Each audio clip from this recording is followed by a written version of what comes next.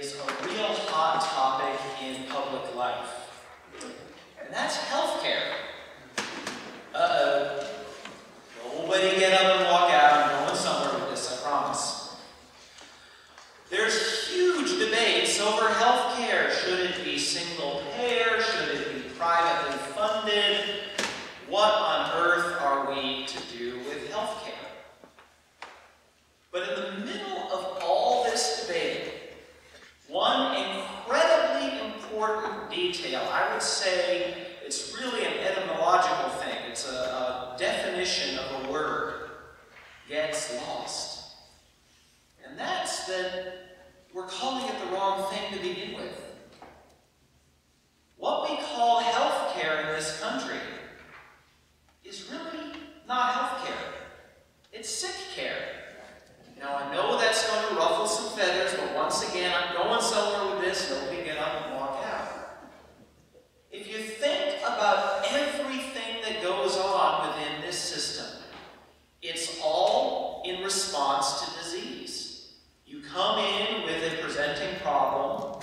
As a matter of fact, if you come in without a presenting problem, they'll look at you a little funny and wonder what you're doing there. And they diagnose it and figure out what kind of medicines, what kind of interventions you might need.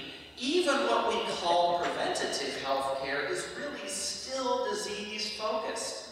The underlying logic is, let's catch one of these dread things really early in its pathway so that it doesn't have disastrous consequences and we can deal with it sooner. But it's still sick care. Care that is truly health care. Care that's underlying logic is, let's figure out how to build up a robust and healthy body that is so powerful and resilient that disease is practically a non-issue. That conversation isn't even part of the system. Now, don't get me wrong, there is a place for disease care. It's absolutely necessary at times. I'm not saying let's boot it. But I am saying, let's call it what it is. Because to call that health care is deeply problematic. It creates a fatal mistake of the mind, at least in my opinion, a fatal mistake, which is to think that the absence of disease is synonymous with the presence of health. This isn't true, folks. These are two different things. The absence of disease may be a precondition for the presence of health, but it is most certainly not the same thing. Now, this is problematic already when we're talking about health of the body. It's even more problematic when we're talking about health of the spirit. Somehow or another, it's really easy for us to drift into a mentality that the absence of a sickness of the spirit, and in the church we refer to that as sin, is synonymous with health of the spirit. But if we think that way, we are setting our sights far too low. Let's look at today's readings. In today's readings, it was all about the joy over the one sinner who repents. And at first we can think, oh, well, you know, this is somebody who had problematic behaviors, addictions, you know, they were a cursor, they were a drinker, whatever, and then they stopped, and heaven is just so joyful. But come on, folks, do you really think that the angels throw a party just over that? Perhaps they start to. But the real party is when there is a complete turnaround. When there's not just the absence of disease, but the presence, the restoration, or perhaps the growth for the first time of real spiritual health and power in a person. After all, look at what we just read from Paul. Think about him. His turnaround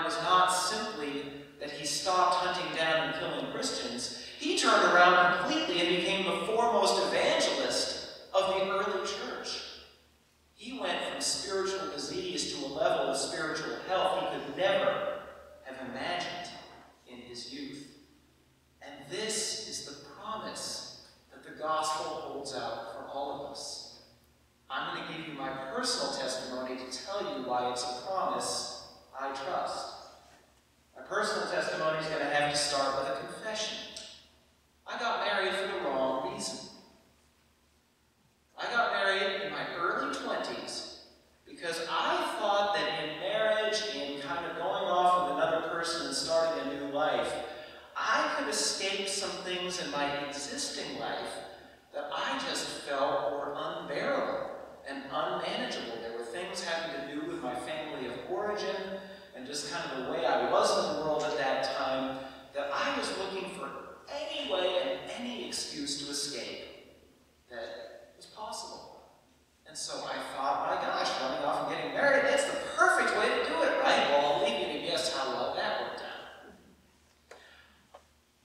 At first, it was kind of subtle. But right from the get-go, it was a case of spiritual disease management. There was a disease in the situation, and the best I could hope for was to manage it, to keep it in check, to control its spread. And for several years, that kind of worked. But these things never work forever. And the pressures just got stronger and stronger, and my own personal disease within the system got worse and worse. And I began thinking thoughts I had no business thinking. I began making some very bad choices, and then things finally came to a head. Well, for a lot of relationships, that can spell the end. For ours, however, it had exactly the opposite effect. It finally broke down my pattern of looking at this diseased soul that was mine, this diseased relationship that was my marriage, and just trying to purge it of its disease as if that were the highest possible goal, and instead say, forget it. I'm putting it all in God's hands, and let's see what God can do. Well, let me tell you what God can do. God can turn this heart of stone that didn't really know what the word love even meant into somebody who feels love like a burning flame. Somebody who finds sheer delight in getting to know and in building intimacy with spouse and children. These were words that were not even in my vocabulary 10 or 20 years ago. But God was able to do it. And now I understand the difference between the absence of disease and the presence of health. That was the moment that turned me from somebody who thought that the purgation of disease was the goal of my spiritual life into somebody who realized, no, it's actually the pursuit of health. But I could not have done it without the grace of God, and that experience told me that I can trust the grace of God. There was one thing in that whole experience I never gave up on, and that was the life of the faith. Sure, there were some times it was rote. There were some times that I had to force myself to do it. But I am convinced that the life of our faith, the sacraments, the prayers, the community, the gathering together at church is the fuel from which God works miracles beyond what we've ever imagined possible. So I'm going to hold that out to you today. The goal of your spiritual life is not simply the absence of disease. It's the presence of health, perhaps the presence of a health that you don't yet even have the capacity to imagine, but somewhere in your mind exists the burning desire for it, because I believe God implanted it in all of us. And the good news is that desire is there to keep you striving for it, to keep you trying for it, to keep you persisting. And if you persist, my friends, if my own experience is any indication, and oh my gosh, I think when St. Paul said, "Of sinners I am the foremost," I said, sorry buddy, I think I did you one better on that front. It can happen to you. It can happen to us all. Perhaps it already has, and it will again. I think it happens more than one time in many lives.